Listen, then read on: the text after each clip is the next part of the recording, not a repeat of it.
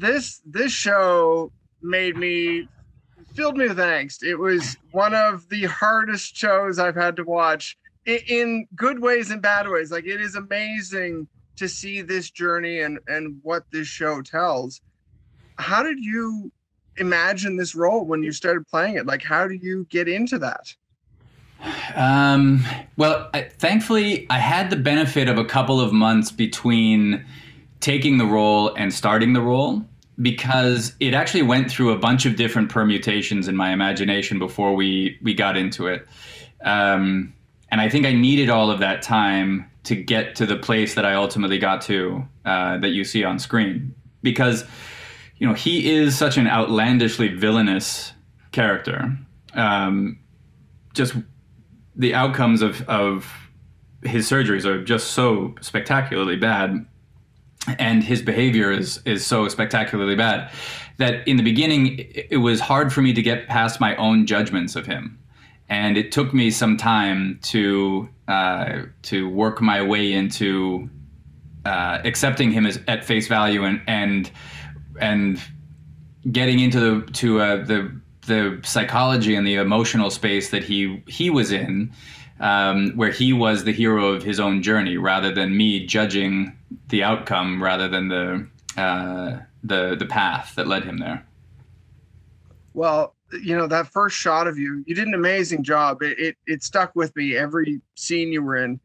Thank you. The first shot, I think, to me, you get that immediate sense. There's a gravitas that you had there. The shot of him older. Yeah, that shot in particular. So I had a really specific idea, and it may sound odd, but if you watch that shot, I don't blink for the entirety of it. And it's such a sort of non-human lizard-like thing to do, to just have this unbroken stare. And I knew that it would be incredibly off-putting. It's odd when somebody just stares directly into your eyes anyway, and just holds that stare for a long time. It's disconcerting, right? It's culturally not something that we do. So, and it's never done where we break the fourth wall. So I just knew that I had this really particular image in my head of that shot of this, like, the face of this man as the whole world has collapsed and he's wearing the burden of his own self, but not letting the audience off the hook, right? Not allowing you to break the gaze as he just stares right into your living room. So, yeah, it was a very intense experience, because it was filled with moments like that, and I'm very happy that it worked for you. We put a lot of care into the craft of this one. I have some lighter questions we'll get to, but one more thing I want to know is, there's part of the story that I read, at least, and I don't know if that's an intention or not, but that it's almost the whole failing upwards, that certain people with the right connections can do anything despite the laws. Is some of this built in? Sure. Yeah, no, of course. As much as, Duntsch himself is responsible for his actions, he didn't happen in a vacuum. And one of the things that the show is trying to examine is exactly that. Like, why do we give the benefit of the doubt to certain people? And inside the culture that you and I are both raised in, why does that certain person look like a tall white male with a degree? And there's a class element to this too, even though he technically didn't come from sort of a landed gentry family, but he has all the affectations of a certain class of human being, and a presentation and a bearing that we have traditionally been told, like, oh, he checks off all these boxes, so he must be credible, a decent person. And then when you match that inside of a system that privileges profit above all else, you can come out with some horrendous outcomes. And Duntsch is obviously an outlier inside of the American medical system, but he's not an impossibility. That was one of the scariest things for me, is that, when I first came in contact with this when I was listening to the podcast, I wanted there to be a simple answer. I wanted him to be a psychopath, or I wanted him to be something where I could just be like, okay, that's digestible and I get that. But the reality is that while he is an outlier, his outcomes are not. And the system that protected him would protect another doctor in exactly the same way. Right? None of the problems that created Dr. Duntsch have been resolved since Dr. Duntsch went to jail.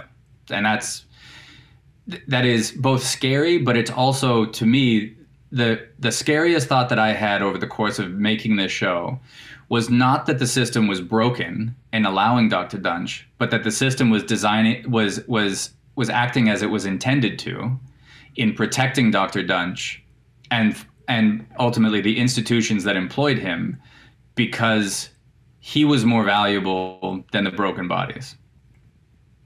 And it speaks to me too that while it could happen in Canada, it is so much more likely to see this come out of the States and the healthcare system that exists there too. Or at least that's my interpretation. Yeah, no, absolutely. What I was going to say is that an inept doctor can happen in any system, right? The individual failing is possible anywhere, and nobody is 100% safe, and there's no perfect system here or anywhere else on the planet, right? The difference is that one of the reasons why Christopher Duntsch was allowed to do this 33 times is that, let's just say at his first institution, when he got shuffled out of Baylor, it was more expensive for Baylor to get sued by Christopher Duntsch than it was for them to get sued by the patients that he'd mangled. And so they made an actuarial calculation and said, okay, well, we'll take on the cost of